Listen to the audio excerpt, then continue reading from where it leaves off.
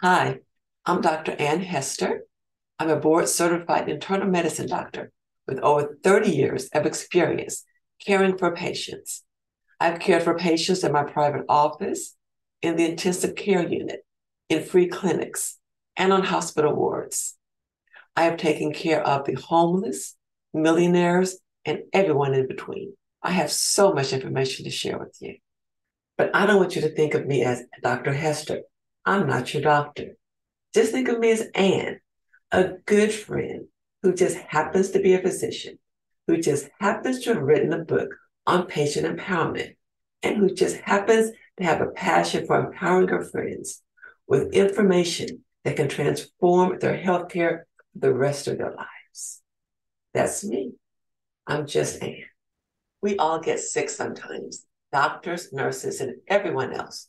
We all have a human body. The big difference is people in the healthcare field have a much better understanding of how to communicate with physicians and how to expedite their own care. Now, we go to medical school. Nurses go to nursing school. Where do you go?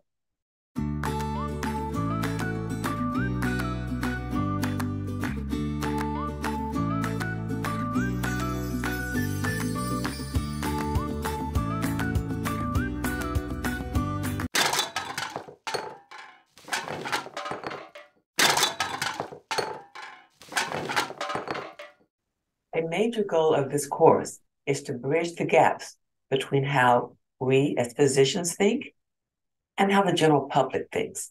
And it's really not that hard. You don't have to go to medical school or nursing school. You just need to be given the correct tools to understand how to speak to doctors, how to expedite your own diagnoses, how to minimize the risk of needing extra tests and procedures that can be painful, expensive, and even dangerous. You want to know how to make the most out of every moment with your physician and more. That's what you'll learn in this course. You'll also learn the significance of the HPI, also called the history of present illness. You'll learn how by nailing the HPI, you might save time, you might save money, and you might also help save your own life. The World Health Organization predicts a global shortage of approximately 10 million healthcare workers by the year 2030. Let that sink in. No nation will be spared. Even today, there are doctor shortages around the world, including wealthy nations such as the United States, Canada, France, the UK, Japan, and Germany. The world is facing yet another unprecedented health challenge.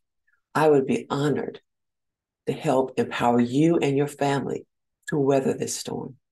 Come with me on this transformational journey for your health.